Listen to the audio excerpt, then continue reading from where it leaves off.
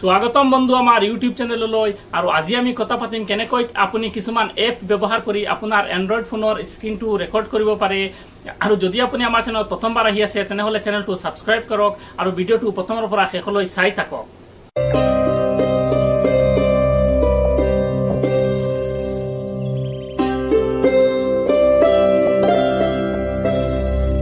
বন্ধুসকল, যেহেতু আজিৰ যুগটো স্মাৰ্টফোনৰ যুগ, গতিকে আমাৰ মাজত এনেকুৱা কিছুমান সময় আহি পৰে য'ত আমাৰ মোবাইলত কিবা কি হৈ আছে বা কিবা ঘটি আছে সেইটো আমাৰ ৰেকৰ্ড কৰাৰ খুবেই প্ৰয়োজন হৈ পৰে।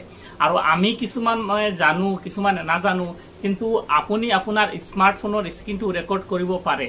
এন্ড্ৰইড এনেকুৱা কিছুমান এপ আছে যিটো এপ ব্যৱহাৰ কৰি আপুনি আপোনাৰ মোবাইল ফোনটো কৰিব পাৰে।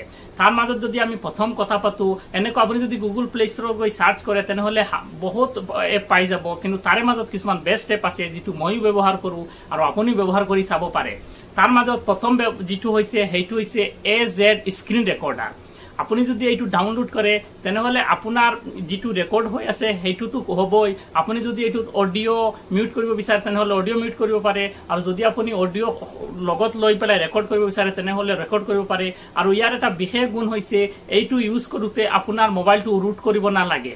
আৰু ইয়াৰ এটা বিশেষ তথ্য হৈছে এইটো এপ দি যদি আপুনি ৰেকৰ্ড কৰে তেনেহলে আপোনাৰ ইয়াত কোনো ৱাটাৰ মাৰ্ক নাথাকে। ৱাটাৰ মাৰ্ক মানে আপুনি যিটো এপ ব্যৱহাৰ কৰি ৰেকৰ্ড কৰিব সেইটোৰ নামটো তলফালে আহি যায়, সেইটো ৱাটাৰ মাৰ্ক বুলি কয়। আপুনি যদি AZ স্ক্ৰিন ৰেকৰ্ডাৰ ব্যৱহাৰ কৰি যদি আপুনি স্ক্ৰিন ৰেকৰ্ড কৰে তেনেহলে ইয়াত কোনো নাম বা নম্বৰ নাহে।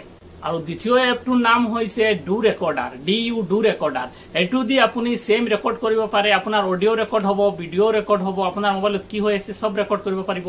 কিন্তু এইটোত ৱাটাৰ মাৰ্ক আহি যায়, মানে আপোনাৰ ভিডিওৰ তলত ডু ৰেকৰ্ডাৰ আহি যায়। আৰু 3 নম্বৰ যিটো এপ হৈছে সেইটো হৈছে মবিজন। এইটোৰ দ্বাৰা আপুনি স্ক্ৰিন ৰেকৰ্ড কৰিব পাৰে, আপুনি অডিও কন্ট্ৰোল কৰিব পাৰে। যদি আপোনাৰ অডিওৰ দৰকাৰ হয় তেনেহলে আপুনি অডিও ল'ব পাৰে, যদি দৰকাৰ নাই তেনেহলে অডিও আপুনি সাইলেন্ট মুড কৰি ৰেকৰ্ড কৰিব পাৰে। আৰু ইয়াৰ দ্বাৰা আপুনি আপোনাৰ ৰেকৰ্ড কৰা ভিডিওটো এডিট কৰিব পাৰে। আৰু চতুৰ্থ যিটো হৈছে সেইটো হৈছে TM ৰেকৰ্ডাৰ। এইটো ব্যৱহাৰ কৰি আপুনি যদি বিচাৰে HD ৰেজুলেশ্যনত ৰেকৰ্ডিং কৰিব তেনেহলে ৰেকৰ্ডিং কৰিব পাৰিব। আৰু যদি আপুনি মেনুৱেলি সেট কৰিব পাৰে, আপোনাক যি টাইপৰ লাগে সেই টাইপৰ ৰেকৰ্ডিং কৰিব পাৰে, লগতে অডিও ৰেকৰ্ড কৰিব পাৰে। আৰু যদি আপোনাক অডিওৰ দৰকাৰ নহয় তেনেহলে ওচৰত থকা শব্দবোৰ আপোনাৰ মোবাইলত ৰেকৰ্ড হৈ আছে, যদি আপুনি অডিও নিবিচাৰে তেনেহলে আপুনি অডিওটো সাইলেন্ট কৰি ৰেকৰ্ড কৰিব পাৰে। আৰু ইয়াৰ এটা বিশেষত্ব হৈছে এইটো যদি ৰেকৰ্ড কৰে আপুনি তেনেহলে ইয়াৰ ৱাটাৰ মাৰ্কটো তলত আহি যায়, মানে এপৰ নামটো তলত আহি যায়। গতিকে মোৰ হিচাপত মই যেটো ব্যৱহাৰ কৰো সেইটো হৈছে AZ স্ক্ৰিন ৰেকৰ্ডাৰ। মই সকলো এপৰ লিংকটো আমাৰ চেনেলৰ ডেসক্ৰিপচনত দি দিম, আপুনি গৈ তাৰ পৰা ডাউনলোড কৰিব পাৰে, নহলে গৈ আপুনি প্লে ষ্টৰৰ পৰা স্ক্ৰিন ৰেকৰ্ডাৰ সাৰ্চ কৰি আপুনি কৰিব পাৰে। যদি ভিডিওটো চাই আপোনাৰ ভাল লাগে তেনেহলে লাইক কৰিব, কমেন্ট কৰিব আৰু আমাৰ চেনেলটো সাবস্ক্ৰাইব কৰিবলৈ নাপাহৰিব, কাৰণ মই সদায় এনেকুৱা ভিডিও লৈ আপোনালোকৰ ওচৰত হাজিৰ হ'ম।